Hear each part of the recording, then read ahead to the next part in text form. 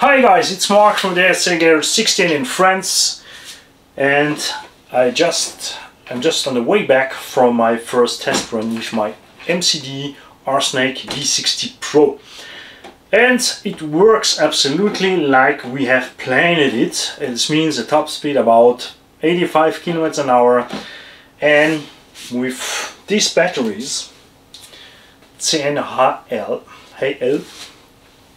5600 milliamp, 5600 milliamp. Sorry, I mixed my German. And we drive 25 minutes, and I stopped a flat cell at 375. I load it up, and I load 4300 milliamps Pro battery. That means we can drive 5 minutes longer as what we have done. Then I make a second run with the DXF 6500 heavy graphene battery. First of all, this battery after the run 25 minutes with an out temp about 50 degrees Celsius was even not so hot as my hands. This one was as hot as my hands.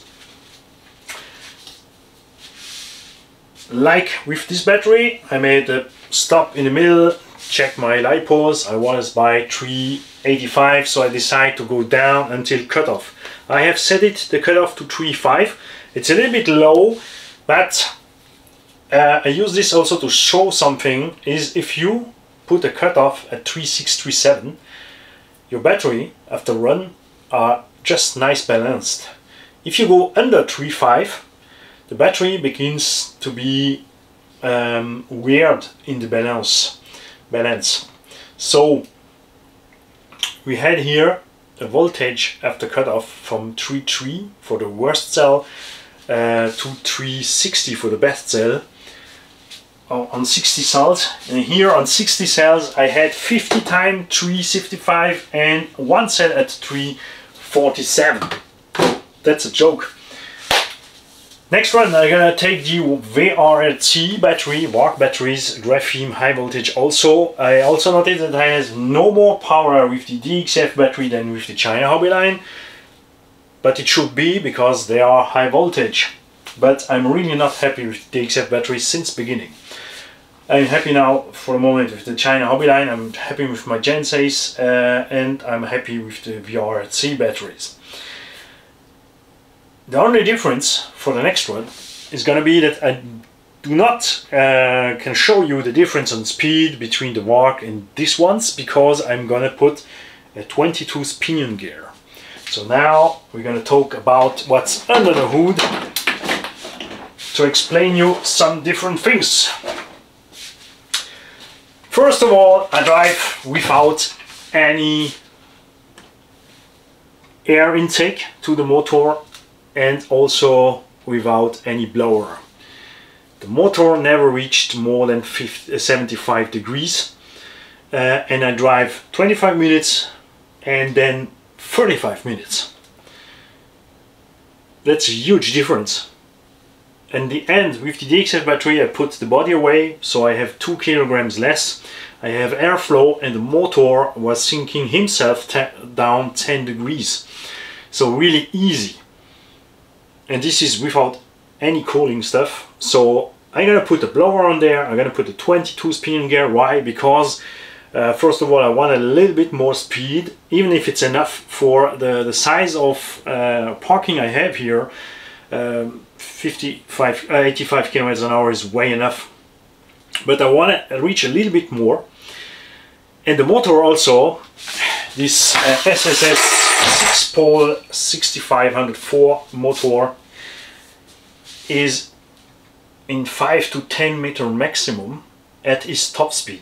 You're gonna hear on the video the motor screaming out from the curve. I hit the throttle 5 to 10 meters depending on how much speed I had out from the curve, and you hear the motor because he's on his top RPM. That means he has no issue to pull this weight at that speed in 60s. So I'm gonna put 4 tools more to reach 95 kilometers an hour around, and gonna see what happened with motor temp and also with M-throw. And this is why I drive 60S. This car has 50 kilograms. Depending on your setup, the most competitor here in Europe use the MX4 motor, 70 can, 2.5 kilograms. The big ESC goes it and needs 4S 11,000 battery to get 8S 11,000 to can drive 25 minutes runs with the same speed. Difference is that after this the motor is really hot and the battery are really also hot. I was even not warm. For sure, if I drive in summer, it's a huge difference between 50 degrees Celsius and 35 degrees Celsius. And I swear you can try it. Pull here a Castle motor in there, 800 kV with the sensor, is no more 130 motor. The motor is maybe not bigger than this one, maybe smaller, because you need so much space between the magnet from the rotor and the sensor at the end, and this is a loss of power for the motor because you have less rotor, less stator. It means you have a smaller motor. It's outside big, but inside is smaller. And if you put the Castle 800 kV, you will see not pull out more than the Hobby Wing 800 kV sensorless, the old motor. I'm pretty sure also if you take the old Castle 780 without sensor, it has more power than the new one. The difference with the new ones is the sensor. They use the timing to pull out the difference at the end RPM, and for sure in 8S this motor gonna be really hot in there. If you got a 12S with an 800 kV motor, you will get a problem about what I tell you here. I do myself my motor mount to be able to go down to 62s, because the normal stuff is about 92s, and a 92s pinion and a Castle 800 kV in 12S will kill your motor. I promise you. I promise. That's why I use bigger power systems in heavy car. Low Z5T, MCD, RR5, XR5, that stuff. Those little cars with 10-11 kilograms are okay with 8S systems. We have here about 75 kilometers an hour, here also 75. But for the bigger babies, and especially for go faster, you need more. You can do it in 8S, you can do it in 12. Maybe 12 is the common setup for the most people. Going to be happy because it's easy to take the Hobby Wing 650 kV, not the 800, take the 650, put the official brushless setup from MCD on the top with the battery left side. You will be happy. But for really drive endurance, 20-25 minutes, like a two-stroke engine does, because this is why here in Europe they drive 25 minutes for each race, because the two-stroke reach 25 minutes. And the two-strokes has an advantage because they use the two-speed gearbox, so they are not so fast at top speed, but they have a higher top speed than the brushless setups, and they just want the cars to match together from the performance. That's why they do this way. I do not race, so I can do what I want, and this is why I take 60S. If you're wondering why I have put away the brake, because this is the way I like my brushless motor, ESC, servo, battery, connecting, power on, hit the throttle, have fun. I have no brake to maintain, no air filter, no oil, no motor segment to do, no easy maintenance. I drive more than I maintain. I understand people who like the nitros and the two-stroke because they like the mechanical stuff at this point, but I prefer drive than do mechanics. And this is the funny thing with these big cars, is that you can really drive the whole year without doing nothing. You just drive 1 year each Sunday, 2, 3, 4 battery packs, and just one time in a year open it and change the grease in the differential or the oils, make some setups. For sure, if you are a competition driver, you will not do that, and you need a little bit more. You're gonna put it lower, gonna put the right spool on there. But I'm a fun driver, and that's why I'm happy with just the car simply as it is out from the box. All I'm gonna do is change the front diff oil, because it's really it's just grease in the differential. It's really too fluid. I have no center diff. Maybe I'm gonna buy one to put it in there, because I really prefer to drive with center differentials, and this is also why I have done my setup with slidable weight distribution, because with a center diff I'm gonna put as much weight as possible in the front, so the nut will spin out, and when I brake before the curve I can do a better turn. But for the moment I'm happy so. And don't forget also, if you have no center diff, you need more power. Driving a car with a really hard center diff or no center diff needs more amp than a car with a center diff, because with the center differential, so what I say, you can make the front tires spool a little bit away, so less pressure on the rear differential. The motor can spin on RPM faster and go forward easier than a car with no center diff, because you always have to pull out the power of the rear tire until they sleep. ESC was cold after the run. I really love the RCmag V16PRO for sure because of that. It's also for the budget better value, because the Hobby are no more any cheap that Hobby Wing was at the beginning. Castle ESC stops by 8S. I really hope that Castle will do a 12S ESC. Please, Castle, do us 12S systems and above. Go to 60S and make us motor between 300 and 600 kV, 65, 120, so you have room for the sensor in the end, and we can go back to our loved powerful Castle stuff. Back in the time it was that power system, but now we have so much contenders who do better and cheaper that I no more drive Castle. I have here a Castle system in this one, and all our cars drives Leopard 4-pole also motors.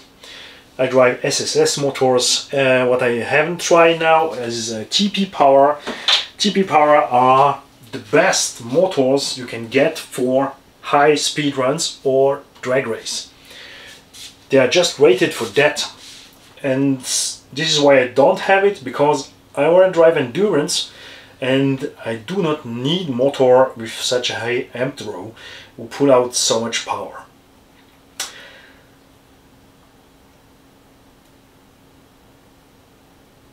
We're gonna do also a crazy setup in the low Z5 12S to show you what it needs in 12S to have nice performance. And then I'm gonna switch the low Z5 to 60S. I even have done one in 80S. I was really happy with a SSS motor, 360 kV, 80S LiPo on board, 3x6S. Was way enough room in the low Z5, and it's just nice with the weight from the car. It's normal for the common people to drive a 1/8 kg buggy in 4S. This thing weighs 3.5 kilograms in 4S. But when you tell people I drive a 60 kilogram car in 60S, oh, you're crazy, you're doing shit. No, you're doing. Because this is normal. We drive 1/8 kg buggy in 6S. That means in 4 kilogram we have here 4 buggies. 4 times 6S would be 24S.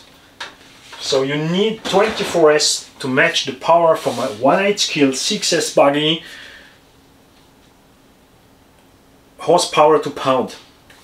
To have the same drive experience, the same power, you can drive over 100 and still have a runtime. You must think on another way with electric. What's really strange also is it's common in flying stuff or boats to have big ESC 24S and big motors. TP Power made the TP100 XL motor. That's such a thing from a motor. Crazy stuff, but you need to go on highest. This motor's drive spins about 120, 240 kV, but they need 24, 84, 50, 70, 100 volts to put out the full power. So stay tuned for see the next stuff. I always say I'm gonna put a 22 spinning gear. I'm gonna keep this motor, go with the same battery, maybe the first run, so we're gonna see a difference between the run times, maybe. And then I switch the VARC 8400 kV. And for sure, if I do it with this setup, if I have done already 25 minutes with the 5.5, with the 8.4, I'll be able to reach maybe 35 to 40 minutes runtime.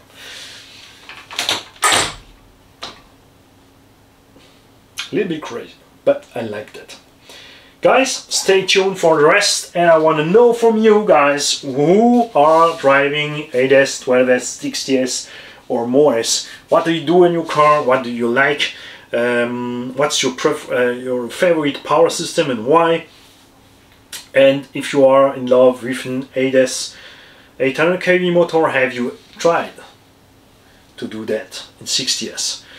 Many people are gonna tell, okay, 600 kV in 60S is the same as an 8S system with 1200 kV. The problem is the torque. If you put 1200 kV in this size can motor, you're gonna reach 400 amp, and you're never gonna have the torque from this one, so the motor will struggle. You need a small pinion, and you will suck your battery down dry in a few minutes. That's the big difference. And this way I am really so easy on the way that I can even put 5 kg more in the car, or I can put a bigger pinion and still have no concern. What I like to do especially is to go out, put my battery in, drive 20-25 minutes with one battery pack without have to thinking on, oh, be gentle on throttle, you're gonna burn out the motor, be gentle on throttle, you need too much amp, the battery gonna be run hot. This is what you see. I haven't made the test run from the Arma Kraton 8S V2 AXB or Outcast. With the stock setup, the 1250, 60, 56 and 85 motor, because the truck is 50 kg heavy. I had in 8S with 9000 milliamp battery to be gentle on throttle to reach a full hour. By a normal sport run I was only able, even with the 9000, to just hit the 8-minute marks. The battery was on 60 degrees after these 8 minutes and the motor above 100. So this is why I use such stuff with 60S in such heavy cars, for sure. Guys, stay tuned for the rest, and I wait for your comments. I want to discuss with you people who have big scales. Many from you maybe have a two-stroke in this big scale, what I fully understand. And tell me, what have you done on your two-stroke? Have you changed some for your reed case or such stuff? Different exhaust, different air intake to win some performance? Did you have a 1 gear, a 2 gear box in there? I want to know everything about what you know about your car. Have a nice day.